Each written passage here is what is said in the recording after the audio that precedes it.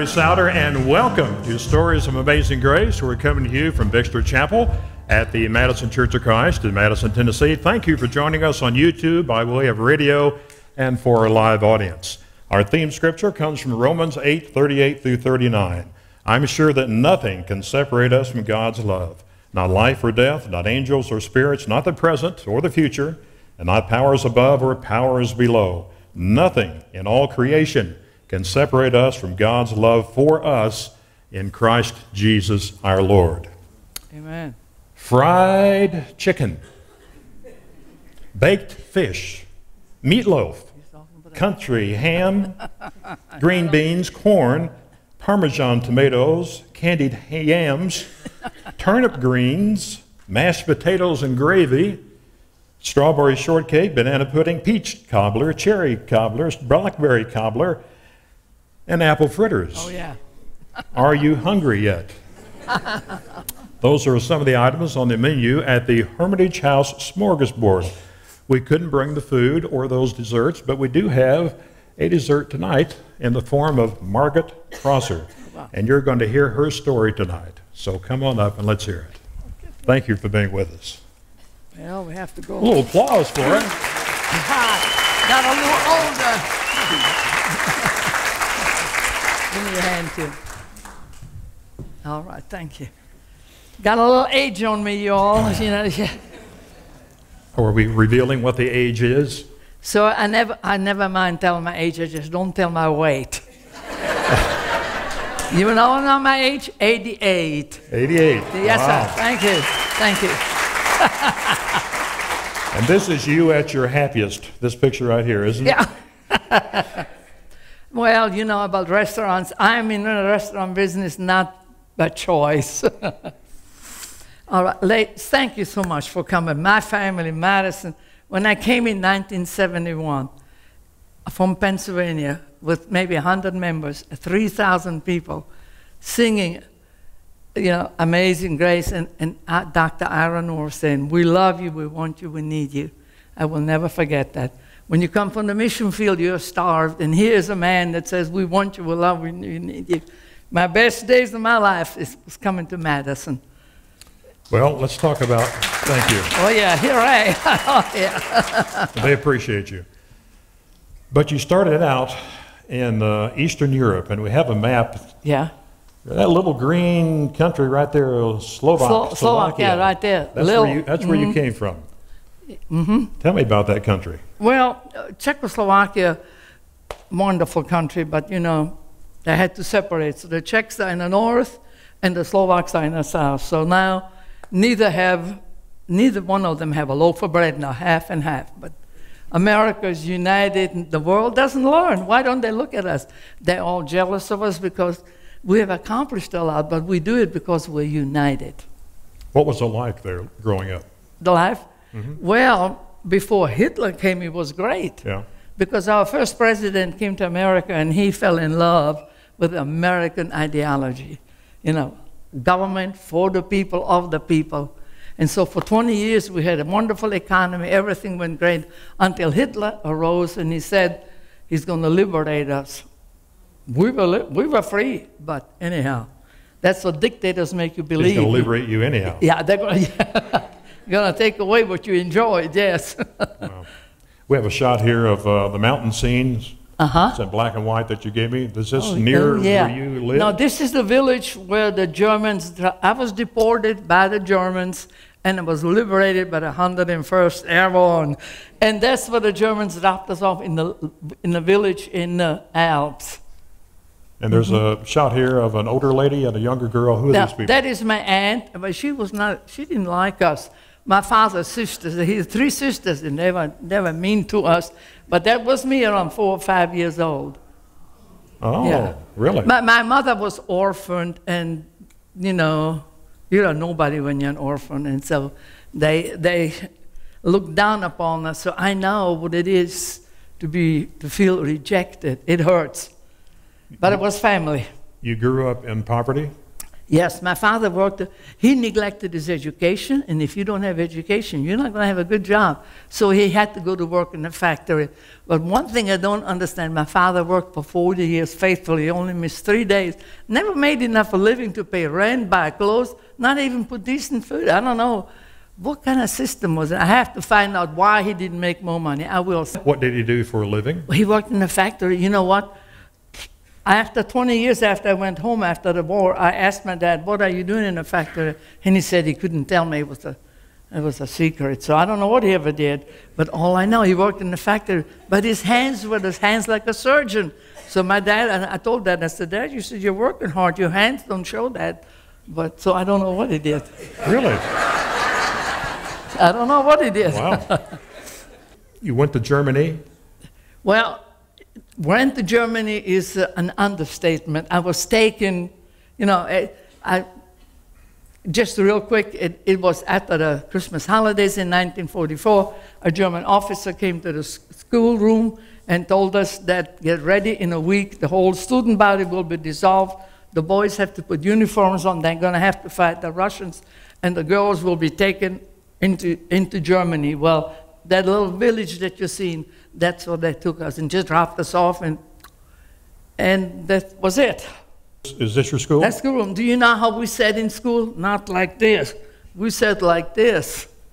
Yes, sir, like that. That's how we sat in school. That's me right over there. Where? First, second bench, the second one to the...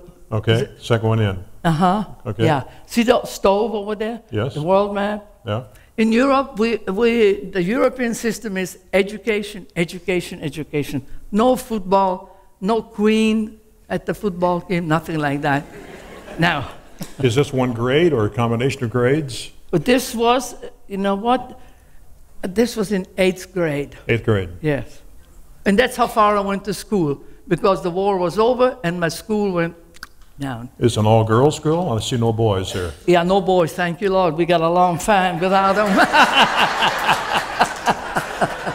Wow. Yeah. You have a basketball team or anything? No. But, we did, you know, exercises. That's all we did, yes. Okay. And we shot here 3 girls. Who are these 3 girls? That's me in the middle, and that's my 2 girlfriends. Okay. Uh-huh. You're fairly attractive back And by then. the way, everybody spoke 3 languages, so that's the reason, if you're wondering sometimes why I'm a little confused. But when you hear 3 languages, you have to, my family spoke in 3 languages. What are the languages you speak? It was German, Slovak, Hungarian, and then I learned English. English was the hardest, sir, because the pronunciation. I had to say, our classroom has large windows. That was a little hard, trust me, it was. But I love English, is the best language. So life was somewhat hard. Oh yeah, it was learning, but in a way school meant everything for me. I'm very curious, you know. Eleanor Roosevelt said if she would be what do you call these godmothers that give gifts, she would give to every newborn child the gift of curiosity. I'm a very curious person. Ladies, not nosy. There's a difference. There's a difference. I was curious. Well, you're very smart, very sharp. Well, yeah, I was a math major. I was good in math. Algebra, geometry. In 3rd grade, we had geometry. Algebra, I was wondering, why did I take algebra? Why do you use it? How do you use it? Well, I found out if they have to figure out when water gets underneath the building and they build those big pylons, P-Y-L-L-A-N, and you know how the reporter asked us, said, sir, that happened in Chicago. And the reporter asked him, well, how did you figure out how wide they have to be and how tall? He said, well, have you ever heard about algebra? So I'm ready to build. Algebra. We got a shout here to Mom, Dad, and the family, I think. Okay. Yeah, here is Dad. Oh, my dad always knew every answer, and my mother was a very quiet person. By the way, my father was an atheist, and our life was thunderstorm. This is my brother Benjamin. This is my sister Bridget. She became a psychiatrist. This is me, and Edith became a ballerina. She danced for 28 years with the Slovak National Ballet. Wow. My brother Joe worked for the bank, and my brother Benjamin was a plumber. Uh-huh. Mm-hmm. But you still don't know what your father did in the factory? No, I don't know. Wow. Well, one thing I can tell you, he didn't make any money, so maybe he didn't do much. I don't know. But you met a fellow over there. Yeah. And it looks like this fellow here. Oh, man, wasn't he good looking? Hey, somebody told me he looks like the actor Tab Hunter. Does he look like Tab Hunter? Do you all know Tab Hunter? Of course he does. You know how that. You know. Well, tell me how you met him. Well, no, it wasn't romantic at all. He was the cook in the kitchen, and I was the dishwasher. And he made such a mess, I got even with him. I married him.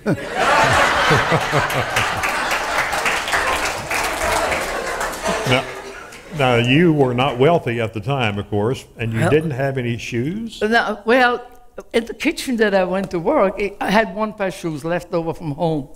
And my shoes gave out, and I went to the shoemaker. I said, don't come here anymore. I cannot repair the shoes anymore. They're irreparable. So I went to work the next day, and my mess sergeant said to me when I walked in, well, what's the matter with you? Why are you making a long face? You don't want to work anymore? Sir, I'm hungry. I don't have any money, no food. I got to work. But my shoes gave out. No problem. That's what I like about Americans. When you tell them you have a problem, excuse me, you know what they would say? No problem. No problem. I'll call the supply sergeant. He did. I want you to issue my worker a pair of shoes. Well, I got combat boots. Do you have a picture of them? Yeah, let's see the boots. There they are. And they're heavy. And I weighed around 90 pounds. But in those things, you know, you have to imagine when those bells, they were clinging. I said, oh, those are dinner bells. That's okay. That's how I went to work. I worked in them almost a year. Mm-hmm. But your husband-to-be was attracted to those boots. Oh, yeah, those boots gave me away. Now, we got a shot here that, I don't know how this fits in, General Eisenhower. Oh, well, he was my man. He liberated my word. He was in charge of that big war. He's a hero. And we lived in Pennsylvania, only 30 miles from his Gettysburg farm. He's my hero. And General McClark, all of them. I will tear up when I think of such good men. When I met Americans, they were such honest and good men, and such happy men. I've never met any happy people until the 101st Airborne drove in that village. Really? Yeah. Wow. But you know what? They looked a little scary. They had those helmets on, nets on, leaves all over them, beards, and everybody was chewing. And I told the girls, I said, you know what? We're not the only ones that are hungry. Those guys look hungry to me. They were not hungry. They were chewing gum, and we don't have chewing gum. Yeah. On the back of that picture, it says, you're about to embark upon a great crusade. Good luck, and let us all beseech the blessing of the Almighty God upon this great and noble undertaking. We have a shot of a large building here, 4-story building. What is this all about? Well, now, this is where the Germans, when they took us away, here's where they dropped us off. This is a sports hotel. Uh-huh. And we were up there on the top floor, and when D-Day came in May 1945, the white flag was on a church building waving, and I had all the butterflies in the world were in my stomach because I used to listen to the radio, and Hitler always said, don't take anything from the Americans, they're going to poison you. So I was afraid of them, of America. But it didn't take long. I got a job, I was eating. Hey, we were friends. And you came to America on this ship we're going to show. Oh yeah. The Queen Mary, right? No, oh yeah, QE2. Now this was a troop transport. There was 350 people on that thing. Oh, and I want you to know, those of you that don't think that we have enough water to flood the whole earth, trust me, I saw all the water. We can be flooded over and over. 9 days on the water, I said, Lord, in my prayer, if you bring me across this ocean, I will worship you and I will never forget you, and I never have. Did you get sick on the ship? No, I didn't, because I was told by somebody that if you keep your stomach full, you know, if the ship goes like this and your stomach is full, you'll be all right. I ate so much that the cooks they used to come out and look at it and said, who? Because I said, I need some more pancakes and more pancakes. I follow instructions, so that's one thing you can depend on. If you give me good instructions, I'm going to follow them. And I ate and I never got sick. Everybody else was laying on the floor, but not me. Not me. Now, what age were you on the ship? When I was 21, sir. 21. They called us war brides. So now when we came to New York, by the way, I'm going to tell you, when you come to New York in end of September, and it's the fall of the year, and the stars are out, New York looked like the biggest Christmas tree I've ever seen. But that's not what fascinated me. There was a big ball in the sky, and I'm out on the deck, and I said, my word, what is that big orange ball? Finally, you know, my curiosity, an officer was standing there. I said, sir, tell me, what is that orange ball in the sky? And he told me, ma'am, that's the moon.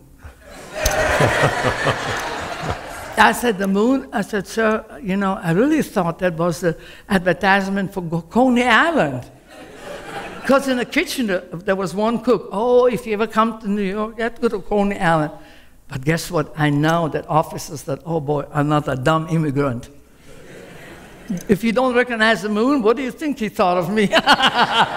What were some of your feelings when you embarked off the ship, when you departed the ship? Well, what can I say to you? So the 6 years of war that went home, nothing but hell every day. And finally, I'm coming to a land that is free. I don't know what I thought. I was thankful that I was offered a ship. How much money did you have in your pocket? Well, to be honest with you, none of my business. No, right? I don't think I had even a dime. Well, they told us a day before we landed, now these soldiers, these men that were waiting on you, they're private citizens, and you would appreciate if you give them a tip. Well, you got to have money for a tip. I didn't have any. And then the Lord takes care. The next day, announcement comes. Everybody's going to get $10 back. Victory in Jesus. I gave him $10 and got a tip. And walked off a free citizen. Did you have a place to go when you arrived? Yeah, my husband was there. He picked me up. Okay. But there were several ladies that the man did not come. But I thought, well, if he does not come, I had a very expensive camera. I would go to the pawn shop, get a ticket, and go to the company commander, and he would help me. Okay. Yeah, I already had a plan. I think this may be out of order. We had a shot of you in the clouds here in the mountains. Oh, but look at those of you, there's several of them here. We've been in the Alps. That's what the Alps look like. Oh, you haven't lived unless you've seen the Alps. Now, I admire the Rocky Mountains and the Andes, the Himalayas, Kilimanjaro, you name it. But there's nothing like the Alps. Nothing like that. Well, you know why, sir? There's the little villages there, little church buildings. It's just charming, wonderful. You look like an angel here in the mountains. Now, we had a shot of a house here. Is this the house in Pennsylvania? Yes, sir. Now, this house is a miracle how we got it. The gentleman next to me, the neighbor, he sold the land, and we paid him $500 every month, because when you borrowed money in those days, the land had to be paid for. I didn't have any money for the land, but we built it. Remember, the church built it. And in the big house, the bus driver used to say the Prosser mansion. Well, this was a mansion, isn't it? Sure. The first house, we rented for 16 years. We had 4 bedrooms, and the boys had a whole basement to play in. It was a wonderful house. And you started a family here? Yeah. The payment was $110 a month, sir. Oh, that's my family for Easter. Now, there we are. Sandra, she does not know. This is Tim, Peter, Bob. No, my husband looks like a sergeant. That's what he was. I had to tell him one day, he was giving me orders. So I told him, I said, Pete, you know what? Something dawned on me. You know what? You are in the army, not me. Yep. I was not in the army. And the shot of the original restaurant. Oh, yeah. Oh, my word, yes. Oh, my word. 1976. This is in Nashville, right? Yes. Well, excuse me, it was really Hermitage. Okay. Wasn't it beautiful? Wonderful. And the best thing was, we were the third restaurant that opened up. When we opened up, that restaurant went up like a rocket. We killed ourselves. The buses came, the people came. And Ginger, remember Charlie came over and helped to clean tables for me? Oh, yeah. We shot of you sitting on the step here. I guess this is in front of the restroom. Oh, yeah, no, well, my word. Everybody was young at one time. Now, we don't look at pictures like that anymore. And we got the menu here. Yeah. This is the outside. Let's take a look at the inside. On the inside, there's some prices here. $2.25 for lunch, $3.25 for the evening smorgasbord, 25 cents for dessert. Yeah. I ate there last week. I didn't pay those prices. Well, so things have changed, trust me. We should have charged, Tim, where are you? We should have charged a whole lot more money. No wonder we didn't have any money. We had plenty of plates, trust me, to watch, I mean. What do you enjoy so much about the restaurant business? People tell me, well, Miss Prosser, did you do all the cooking? No, I do all the talking. That's my job. I do all the talking. And the core of the restaurant, tell me about it. Well, I did not want my guests to come into a restaurant with horns and walk into a barn. I wanted you to come to a place like the grandmother's house, back in time. And I have oil paintings. I have old antique furniture, you know. And I play good music in the evening. When Tim is there for lunch, it's hip-hop. But I play piano music, soft music, and I have to tell him, Tim, don't play that music. One gentleman told me one day, Miss Prosser, can you turn that music off? I cannot eat as fast as they march. The food was very good. Everything I ate last time was good. What is your favorite dish? Well, my favorite dish is that I don't have to prepare anything. I can eat anything. So when you were raised like I was raised, trust me, I was raised on water or soup and a piece of bread. That's what we ate at home. Wow. I will eat anything. Food is not my problem. Where did the apple fritters come from? My husband, I told everybody it's a World War II recipe, you know, little balls, you know. So one day he said to me, Margit, you know what, there's a recipe that I've been wanting to try. I said, well, go ahead and try it. And he put it out there, and yeah, and from now on, we'll have to have the fritters. And Tim, who was it? What football game was it? The punter loved our fritters. He was playing in New York. Somebody knocked on the door at 8 in the morning, said, Miss Prosser, I have an emergency. Well, what is it?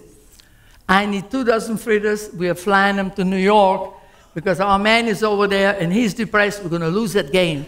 2 dozen fritters, boom, to the airport. And then, and guess what? The banner, which we don't have anymore, lovely paper, conservative paper, had a big headline and said, fritters cure jitters. Yeah, he saw the fritters and he's revived his spirit and they won that game, sir. It's my fritters.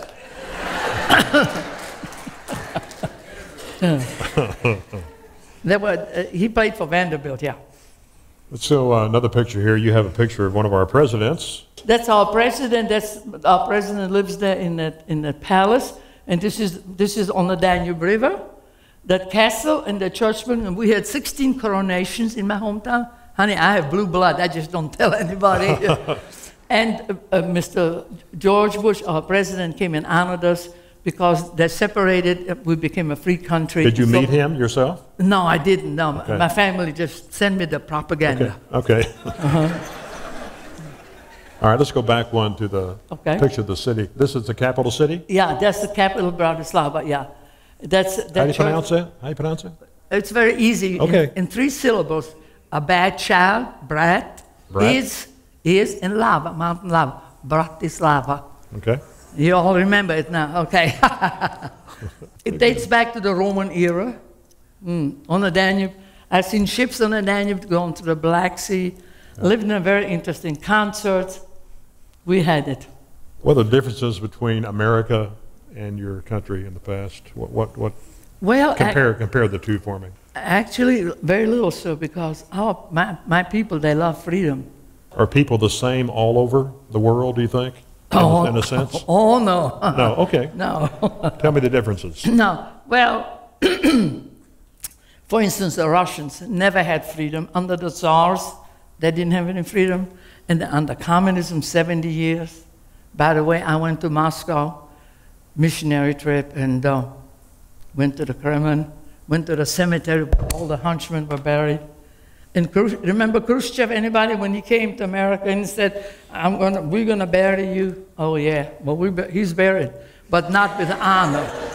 But we are still here, yeah. Well, and then you have the Austrians are laid back. The Germans are hard workers, highly disciplined. Missouri, our Truman, president, he's got German blood in him, trust me. Well, the Italians, oh, mamma mia, We were in Italy with the bus. The Italians, they sing a lot and work some. Is there a common theme, though, among peoples that we all want freedom then, or not? The common theme is, and only America can produce that, just to love everybody. We don't make any difference in America. In our restaurant,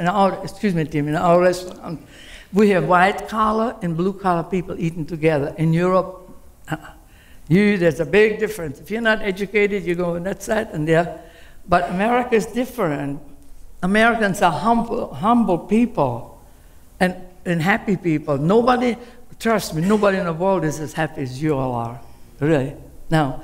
And I said to somebody from communism years ago that Americans should be the proudest people in the world because of what we have, but yet we're the most humble people in the world. We don't make any difference in people. We accept people the way they are. And, well, there's no place like America. If I talk about America, we'll be here till midnight. Do we appreciate what we have in America? Well, some do. The older generation, the young people have a lot to learn. Well, but it's going to get better now because people are talking more about even trusting in God again. In God we trust and appreciating spiritual things. In Nashville, look how many churches is. In Hermitage, again, I've seen 2 new churches being built. I tell everybody, come to Nashville. That's what the heart of America is. And music is the language of the heart. Come, if you want to speak a language that you don't have to learn, just come to Nashville. Because we have the music. Yeah. Some is good and others is, so. Let's go back to your country. Will you have a shot of you by a pump? Yeah. Tell me about this. Is this your house? Well, no, yeah. We were exiled. I told you about my 3 aunts. We lived in Bratislava in a beautiful house, but they got rid of us, and so that's where I live. I went back home to visit. Yeah, it was let's see, 100 feet by 80 feet. And it was a black fence around it. I couldn't even look out. And when I used to envy the doves. They could leave, but we couldn't. It was a black fence. We couldn't look out. My father, I don't know why he did that, but he did. He fenced us in. My father was never mean to us. He just didn't believe in God, But my mother, oh boy, my mother was an angel. She not only believed in God, but she always thought, tell the truth. My mother said, if you lie, you're going to have to keep notes. And then she said, if you lie, you will steal, because they are first cousins. And that came in very handy. Tell the truth. Now, at times I had difficulty telling the truth. But one story I have to share with you. In the kitchen while I was washing dishes, in came the inspector, and that was an officer. Americans are so clean. Everything has to be so hygienic. Honey, when you go to a bar and you're hungry, you pick up a piece of bread from the ground and eat it. Don't think anything of it. So in comes and he says to me, Margaret, I want to know something, sir. Oh, man, what does he want to know? And so he looks under the radiator over there. I said, look, under that radiator, how long has it been that you swept there? I said, oh, shucks, I didn't even know we had a radiator in the kitchen. Never. Now what I say to him, I'm depending on them. They're feeding me. Oh, by the way, no pay. I got 3 meals a day. That's all I got. But at least I was not hungry. And so I said, oh, I hear my mother, tell the truth. So I told him, I said, sir, well, really, never. He said, it's a good thing. Well, that's exactly what it looks like. So, see, the truth saved me. One more true story. When I was in the Alps, We were in a certain place, and there was a big orchard next to us, and apples were on it. And we were hungry. There was 40 of us in that little room, and we had children too, and our little boys that went begging to the farmers and brought the food in. So I told my girlfriend, let's go over there to those apple trees. Let's go get some apples. Well, I had an apron. She had an apron. We were over there, and I looked at those apples. Oh, shucks, they look good. Again, I hear my mother's voice. Don't steal, ask. So I told my girlfriend, we're not taking anything off our tree. Look, these apples, they're good. Pick them up. I picked them up. And as I was picking them up, all of a sudden the farm door opened up, and out comes, and she yelled at us, gypsy, thieves, I'm going to call the police. For a minute, I lost my speech. Not for too long. I turned around to her and I said, you ought to be ashamed of yourself. Every Sunday I see you going to the church with a book and with some beads, and we're over here, 40 children hungry, and I didn't touch one apple. I wanted those rotten apples from the floor, and I couldn't finish my sentence. All of a sudden I hear a horse galloping. Here comes an American soldier on a horse. Well, my girlfriend, she spoke better English than I do. Her father was a lawyer. They have money, so she learned English. But anyhow, the soldier said, girls, what's going on? And so she told him, we didn't touch an apple. We wanted those apples, but she cussed us and cursed us. She's going to call the police.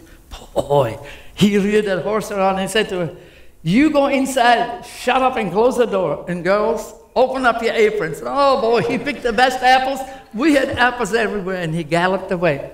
I truly believe that today there was an angel from heaven. There were no Americans. I never saw one any there. But he came out of nowhere. So anyhow, if you tell the truth, God will give you apples. Good apples. Oh, man. Well, since you brought up angels here, let's talk about becoming a Christian. How did that happen? Oh, sir. Now, I'm going to make it very short. Becoming a Christian, my husband was fighting in Korea. Every day the news came on, and I lived in a trailer that I hated, but my husband said, we're going to save money. Oh, that's a different story. But anyhow, one morning, Wednesday morning, I didn't get there in time to turn it off. I was raised in a church, never heard the word Bible. What is the Bible? I never heard.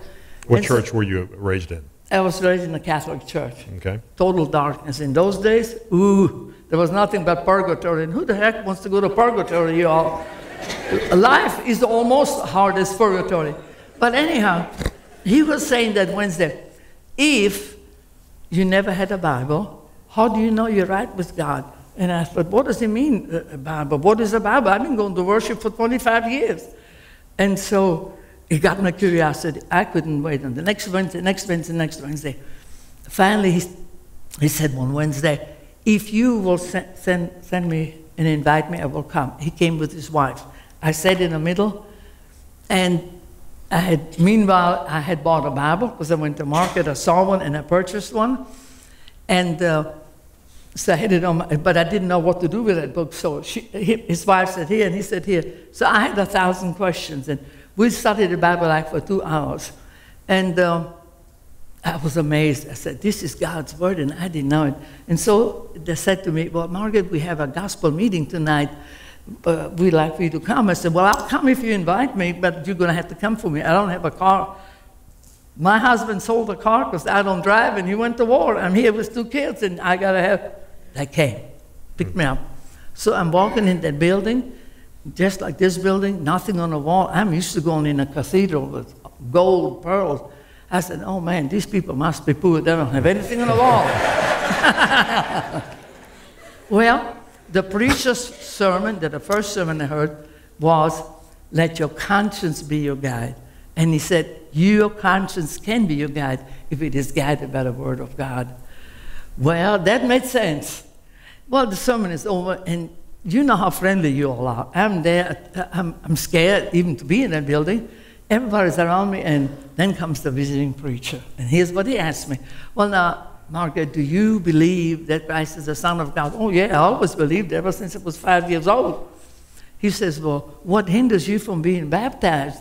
Well, I was thinking of a hindrance. I didn't have one. I have to be truthful. So I don't have one. I was baptized the same night.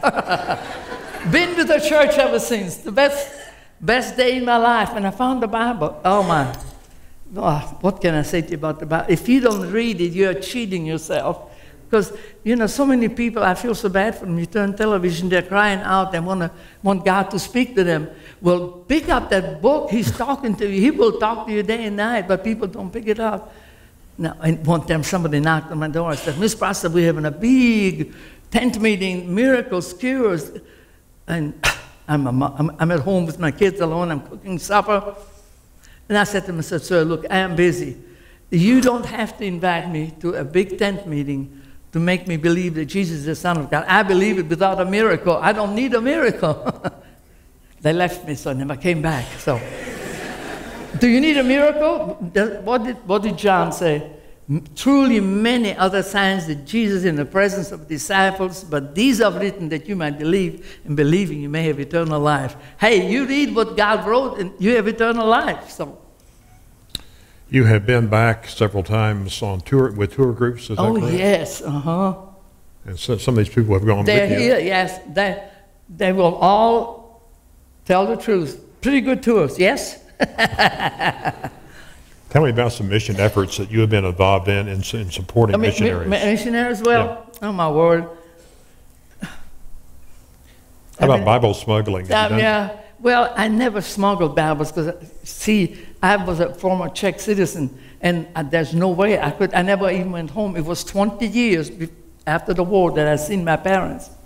I was afraid to go. I wouldn't go. And a Texas missionary, Bob here from Dallas, Texas, 6'4", says had an article in the Gospel Advocate, if you have family behind the Iron Curtain, if you write me, I go visit him. I wrote him, and he went to visit my parents. I lived in Pennsylvania at that time. And he baptized my sister, my father, my brother, and I supported Eastern European Mission from the get-go when they started, okay? And then Romania had a need for Bibles, and I talked to somebody who knew how to raise money, and we raised around $2,000 and sent it to Romania. And it is because of those Bibles that the money that we raised for Romania is that we are in a restaurant business. I never wanted a restaurant business. Tim knows it. But anyhow, that's the way it turned out. We had a call from somebody where I went to raise that money. I told the gentleman, I said, look, if you want to make some money, you ought to go in business with my husband. He's a good cook, I know. So he said, well, all right, let's get into business. So we did. He came to Nashville.